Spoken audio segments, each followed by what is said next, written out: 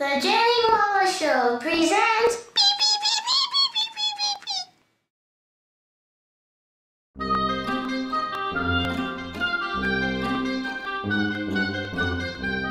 Hey there, I'm Chris, and today I'm going to be showing you how to convert our one-car garage into a haunted house. As you can see, we have our two-car garage, and we will be converting it into a mini stage for us to perform, or for me to perform my magic show on Halloween night. So let me show you what's inside our one-car garage.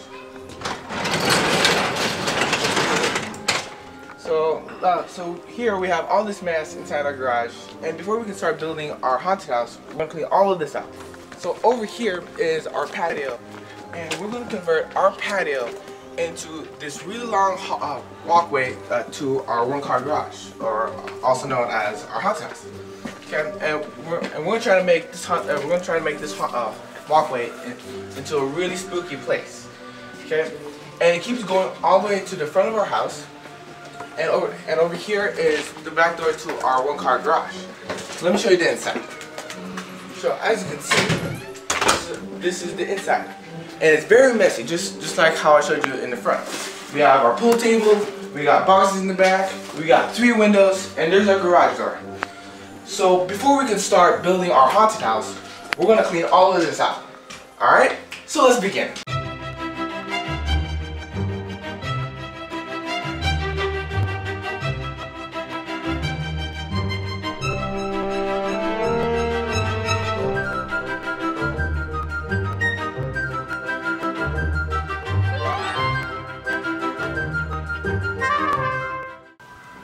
So as you can see, our one-car garage is finally empty.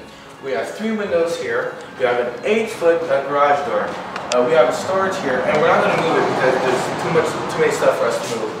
And then we have our back door, and then the ceiling is about 9 feet tall. Alright, so before we start building our haunted house, we're going to plan it out. Okay, so this is our floor plan for our one-car garage. It's 12 feet by 20 feet. These stick lines right here is our garage walls.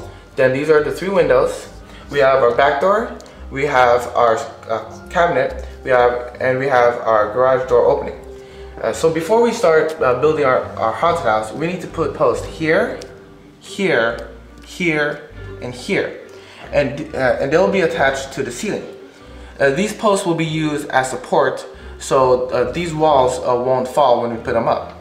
We have about 8 walls. We have 1, 2, 3, 4, 5, 6, 7, 8, and they will be about 3 feet apart, so people can walk through. So right here we have these wiggly lines, and these are our curtains for each area. Now, when people enter our haunted house, they're going to start at the back door, which is our entrance. Then they're going to walk through, and they're going to stop at the first curtain. Then they're going to enter it, and they're going to take left and keep walking, and they'll hit the second curtain. Then they're going to continue walking, and then they'll hit the third curtain, and then they'll walk through it.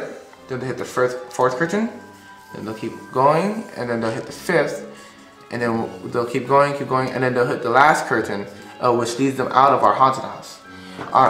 The walkway is about 3 feet apart, and that's just enough room for everybody to walk through the haunted house.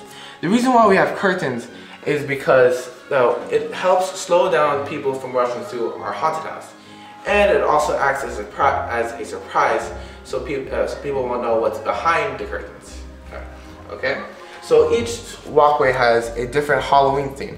Some will have strobe lights, some will be dark, and there will be other creatures there too. We have about 5 PVC pipes that we got from Home Depot, and we got them for about $3 to $4 each. And what we're going to do is that we're going to attach these to the ceiling, and they're going to act as posts. So when we attach the walls to them, they won't fall down. Okay? So as you can see, I'm holding a 2-inch diameter PVC pipe. And what we did was we attached these angle clips to each end of the pipe. So there are 3 angle clips here, and these ones are going to be attached to the ceiling. Then on the other end, we have 2 angle clips, and these are going to be used to help keep the PVC pipe flat against the ground. All right, so let's start attaching these posts.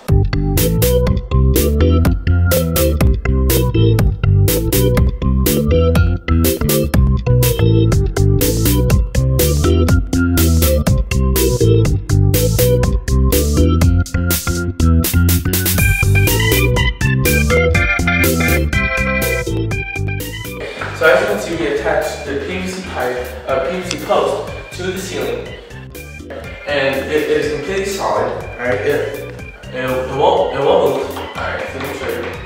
Okay, and then we did the same thing over here to this one. See, it won't move. Completely solid. And then same thing for this third post. It's completely solid, just like the other two.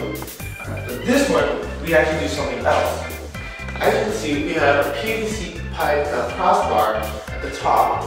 And what we did was that we used a strap type and we attached it to the garage door track here. And then we did the same thing over here. Okay. And that's how we were able to keep the PVC pipe crossbar to stay up. And then what we did was we took a shorter PVC post and we attached it to the PVC pipe crossbar, and now it is completely solid. Alright, see? And because we did that, the garage door is able to move and open and close freely without being locked. So now we're going to start building the walls. Let's get started. Okay, so as you can see, we built one of the walls for the haunted house. It's made out of cardboard, and we got these cardboard from a recycle center for free. It's about 2 or 3 layers, and what we did was we took these 3/4 inch PVC pipes and we wrapped it around on the top,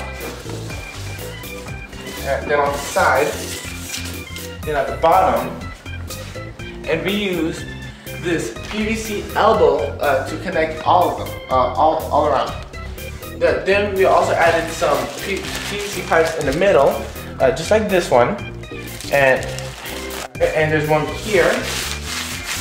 Then there's one right here, and we use this PVC T-elbow so we can attach all of them together from top to bottom.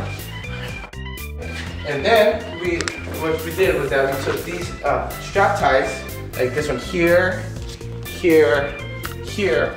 And we did the same thing on the inside. So like this one here, we did this one here, and we strap tied all around the PVC pipes, attaching it to the cardboard. And because we did that, the wall is now sturdy and solid. We covered our Halloween wall with this decorative Halloween wall plastic. And you can get this decorative Halloween plastic wall at your favorite Halloween store, online, or you can create your own. So as you can see, we wrapped it all around the front, and then we did the same thing on the back. We used a spray glue, which we got from Home Depot for about $2 or $3, and we sprayed it along the cardboard, and then we just attached the plastic wall to it. Okay, so the reason why we built a solid wall instead of a curtain type wall was because I've seen in some people's haunted houses a curtain which is hanging from the ceiling, and that would technically be their wall. People would tend to get the idea to just walk through them, and it's not solid. So our wall is solid, and the reason why it's solid is because we can control the way people walk through the haunted house. And they'll get the idea that it's solid and they can't walk through it. Okay? So now that we built one wall, we're gonna go build some more walls and put them all up. Alright, so let's get started.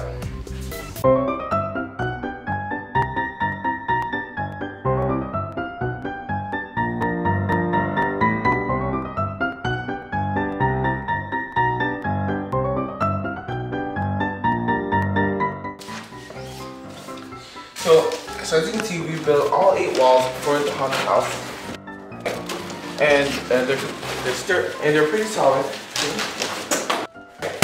Solid.